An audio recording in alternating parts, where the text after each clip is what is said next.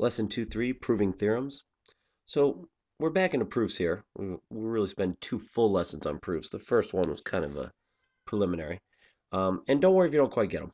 It's just still too basic. So we started proofs yesterday, and the whole reason we do that is so we can start proving theorems. We number our theorems by units. We're in unit 2, and the number of theorem that we have so far. This is called the midpoint theorem, and it is so basic and obvious that you're going to say, well, duh. But the point of it is to give you practice in how a proof works. So the definition of a midpoint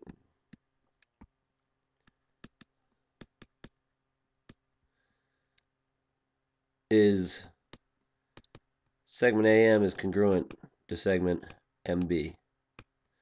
And that's a good picture down here, AM to MB. Well, duh, I mean, no problem. The theorem is going to say that this distance is half of this distance. And again, you're saying, duh.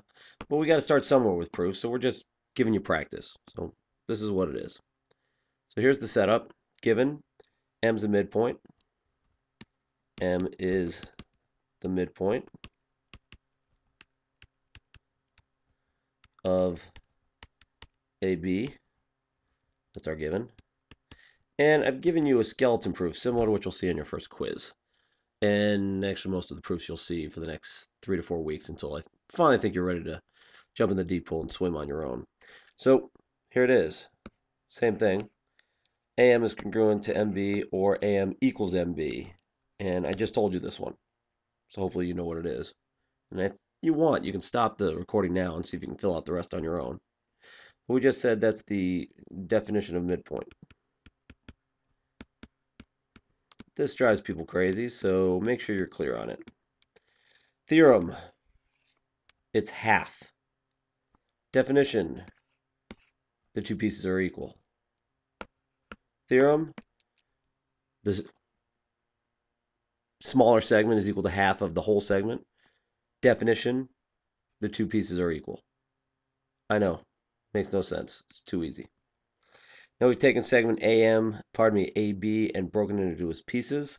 Whenever I see that, if an angle's broken into 2 pieces that add up to it, or a segment's broken into 2 pieces that add up to it, I immediately say, oh, that's segment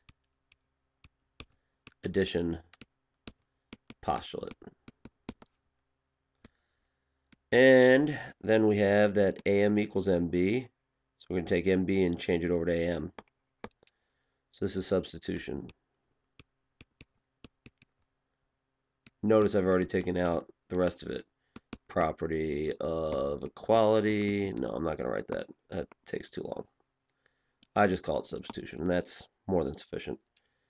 I'm only erasing it because I wanted to put that in blue. I like switching up the colors so it's easier to see what's going on.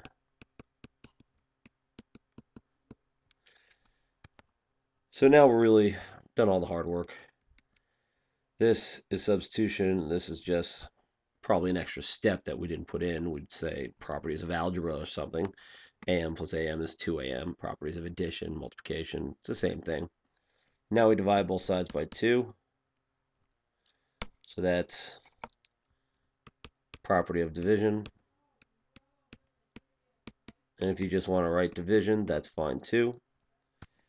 And now it's the same thing on the other side because AM equals MB, so we can sub in here, put in MB there, and it's just another substitution. Notice I write out substitution. I don't just write sub, because sub could be subtraction, and it would be confusing, so I have to write it all the way out. That's really it. Again, you're probably saying, well, duh, or that's too easy, or I can't follow how you did it. Don't worry, I give you some of the steps. If you can come up with the reasons, you're doing well. Same as the first. Definition of a bisector. 2 congruent angles, and that's what those mean in case you haven't seen that before. That means that this angle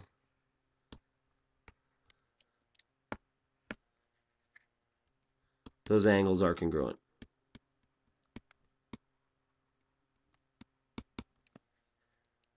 I'm not going to go through the proof. It's the same one, but I'll give you another time to do that. Maybe it's a warm-up or a homework problem.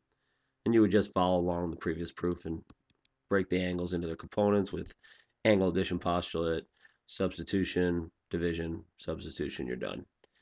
This is a good time to do some review on proofs because you're getting there. What can we use as reasons? That's the right column. Well, we can use given. We can use properties or postulates. And if it's a property, that means it's algebra. If it's a postulate, that means it's geometry. We can use definitions. And finally, we can use these theorems we just proved today.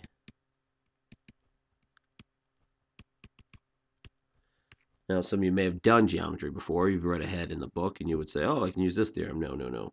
Theorems that we have proved so far.